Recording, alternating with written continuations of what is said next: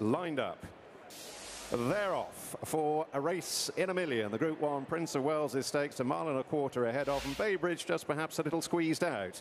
Drops in at the rear of the field in the cherry jacket as Luxembourg from stall 1 races handily and very briefly races a little off the inside running rail. He's accompanied through the first quarter mile by Classic Causeway, with Adayar in the royal blue dropping in on the inner of My Prospero, the yellow silks, and Mostahdaf, the striped cap, racing alongside Baybridge, and they're hunting in pairs as they race out of Swindley Bottom and complete the first 3 furlongs. And it's Luxembourg and Ryan Moore leading up by a half length to Classic Causeway in the hands of Julian Leparoux.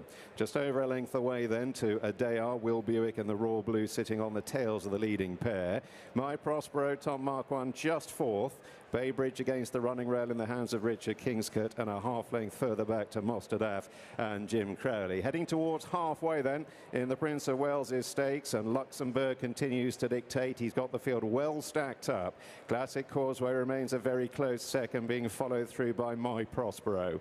Adayar covered up against the running rail, and then Baybridge in a cherry jacket, and Mostahdaf is just last, and they leave the half mile behind them and now begin the swing back towards home in this Group 1 feature.